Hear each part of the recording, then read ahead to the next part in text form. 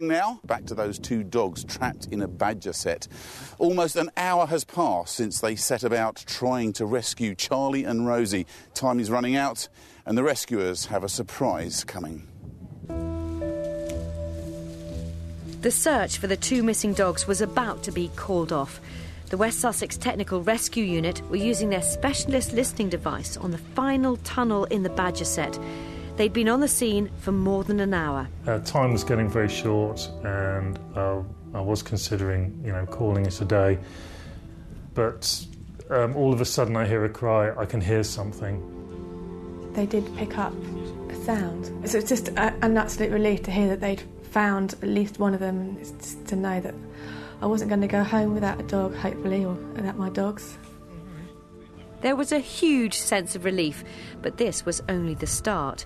They knew one dog was several feet down, possibly trapped behind tree roots. Now they were hoping Rachel could help get it out. The rescue team handed her another device which allowed her to listen and talk to the animal.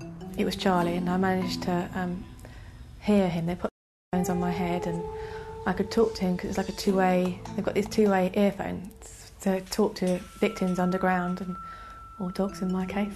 As well as calming the owner, she can actually get a response from the dog. It has been possible for that kind of response to get the dog to free itself. That wasn't the case in this case. The problem was that Charlie was in a badger set, and they're a protected species. Digging couldn't start without a special licence from Natural England, who are responsible for protecting their sets. We got a call from the fire service to say that these dogs were present and that they could be heard, and through their listening equipment they could actually pinpoint the dogs. Because the fire service were of the opinion that they could actually get the dogs without interfering with the set too much, we decided to go and issue a licence. As Dr. Calvert made his way to check out the set himself, the rescue team started to use more of their specialist equipment. Obviously this doesn't have the drama of a large incident, but it's very, very useful training indeed for us. With the cameras particularly, the picture down a badger set, when we eventually saw the dog was covered in earth. It's very similar to an earthquake situation. Anyone that you see would be covered in dust, and you maybe need to be able to interpret the shapes that you see to say that may be a body shape. Charlie's nose and eye could just be seen poking out of the soil and tree roots.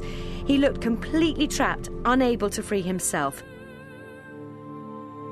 But help was now on hand. Digging could begin. Obviously, the drive is to free the dog, but by doing as little damage to the set as possible.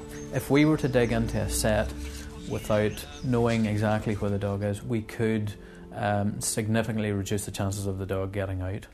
But as they were digging, it wasn't Charlie who suddenly appeared.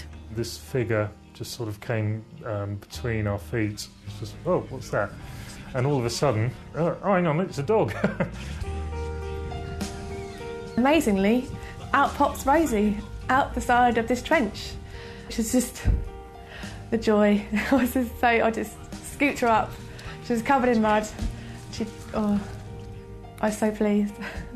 We'd obviously disrupted something, opened something up, or made a sound, that Rosie could actually think, oh, if I go down this tunnel, I can get out that way.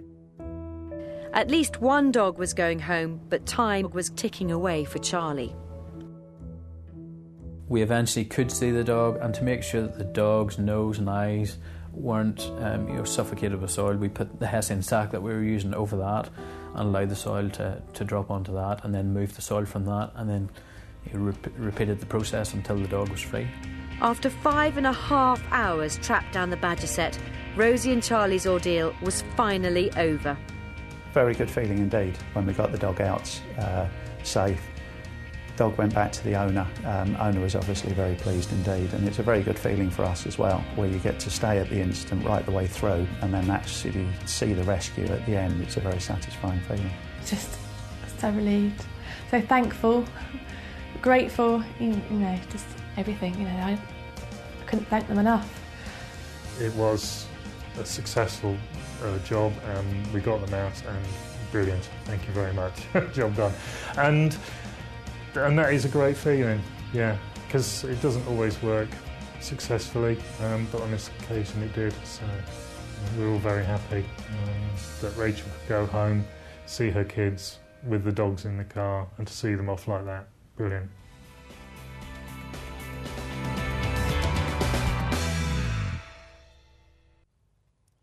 And here they are looking healthy and well, which is very nice to see. Yep. Who was hurt the most? Were there any sustaining injuries? Yeah, Rosie came out worst. Charlie was just bruised, but she, the whole of her eyes was scratched because the soil was sandy. So that's really painful, because I've had a paint scratch in my eye and it's really unpleasant. So did she look like she was in pain afterwards? Yeah, she was sort of. Yes, I think she was in a bit shock. No, not bleeding, but she had like what I thought was conjunctivitis. So they were all caked up. So the next morning took her to the vets, and they had to keep her in.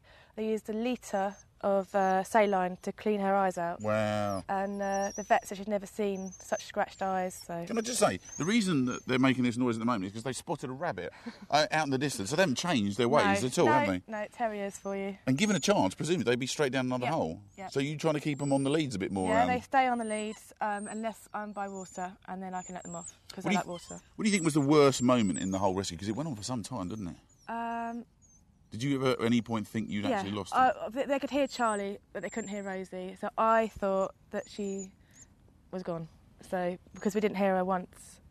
Aww. Yeah, and then they could only see Charlie as well down the hole. So because she was behind, so he was stuck in the tree root, but they couldn't see Rosie or hear her. So I thought that she'd gone. So I was very, very upset. And now you have a chance to say something to the people who helped out, all those firemen? Well, some women's dream, that is, to be surrounded by firemen actually trying to help you. I was very surprised that they'd even come, and I can't tell you how grateful I am that they rescued them, and they're here today, and my little boy's still got 2 dogs. We're all very pleased that they're looking healthy and well, apart from the rabbit, who's looking slightly worried. Yeah.